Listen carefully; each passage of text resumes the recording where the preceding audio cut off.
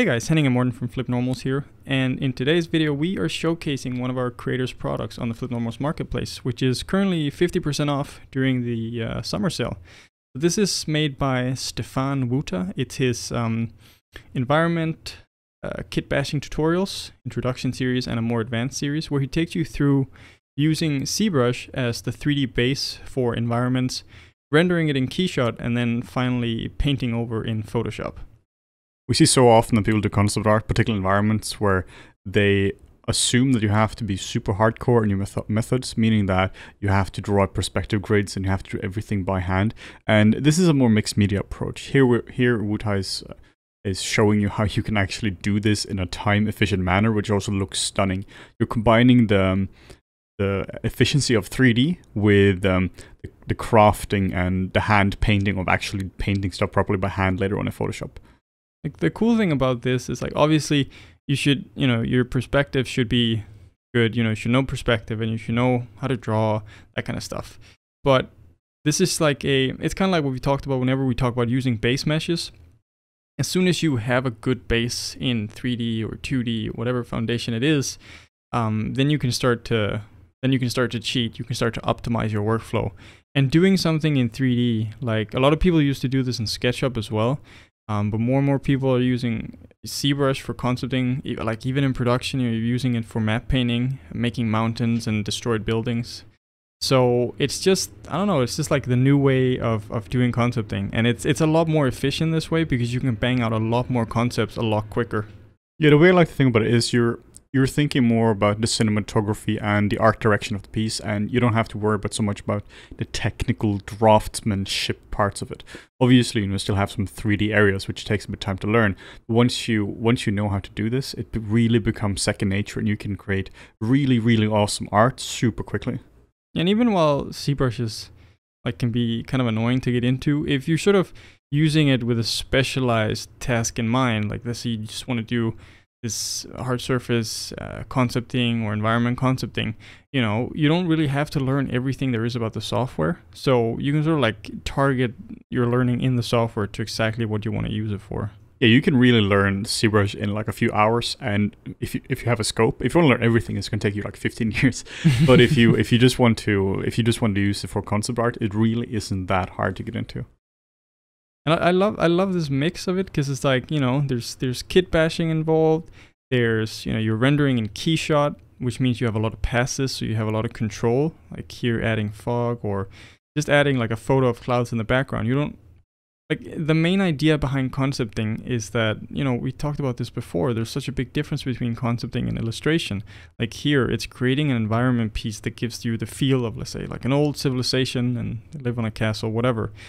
It's like you can convey this. Maybe in a few hours, you have a completed piece that shows everything you want to show, instead of sitting down, spending days figuring out the perspective grid, or maybe it was a little off and you have to correct it. Whereas here, you can just nail it first try. Yeah, it's so much more fun. Also, one thing I enjoy the most with this technique is you can experiment with the lighting, with the camera work. You can change the focal length, add depth of field to it. You can just really have a lot more fun with it. If you're only drawing, you really can't do any of that. If you can adjust the focal length of your drawing, then you're some kind of mad genius thinks in focal length. I absolutely cannot do that. Like, you have that sometimes when, like, you see, like, I don't know, people like do splash screens for Riot or something like that, where they'll go in and heavily distort it to force in some perspective. And obviously, they're masters at their craft and they can make it work.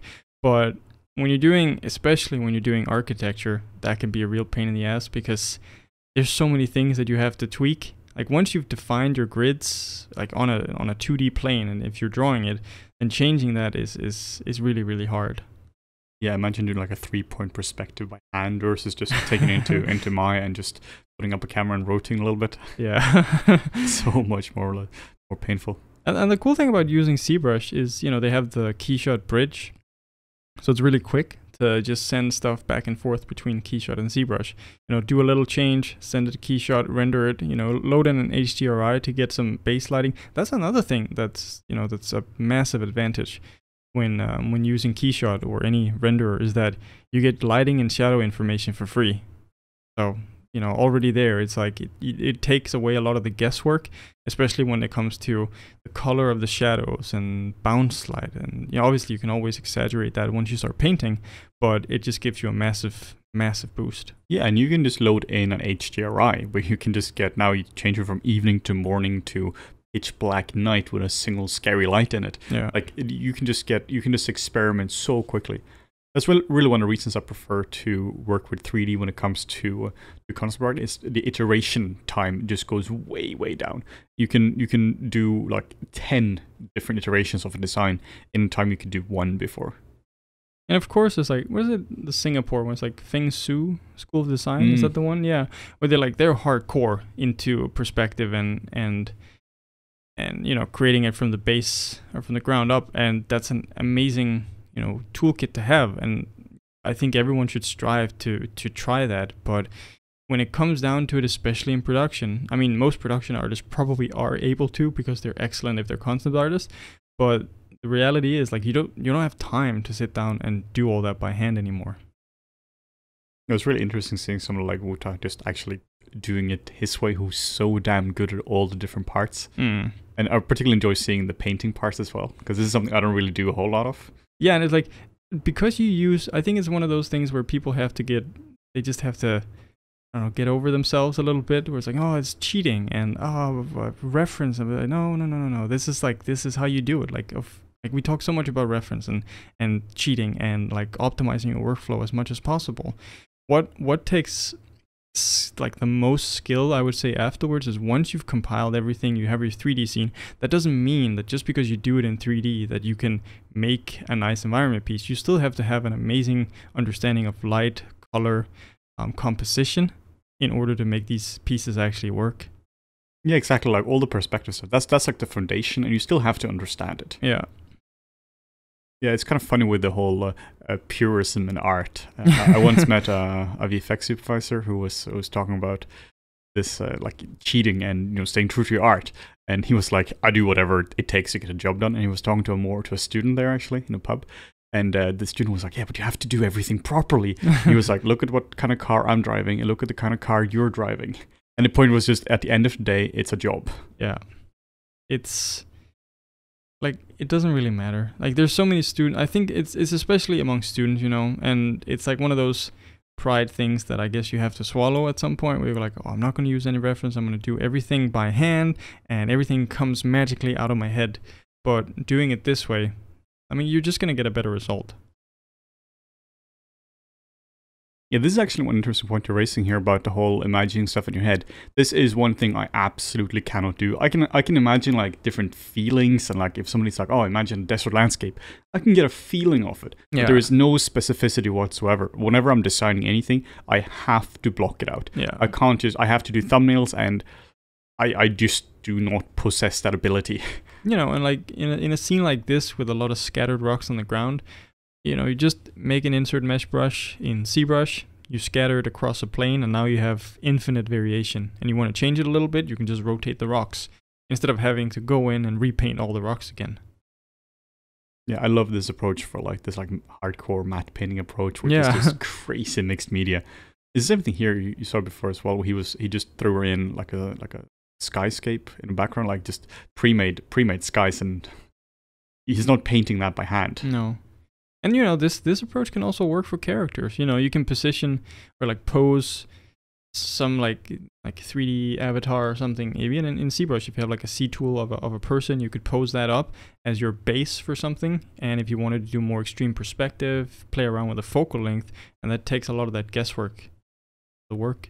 If you're a concept artist who's not used to working with 3D, this might look a little bit intimidating because there is so much stuff going on here. Yeah. But in reality, this here is quite simple from like a technical point of view. The hard parts here is really the artistic side of it, where Wootha is absolutely fantastic. He's a and beast. if you're a concept artist, you probably already know all the fundamentals. But in terms of 3D, you know, you block out some basic shapes.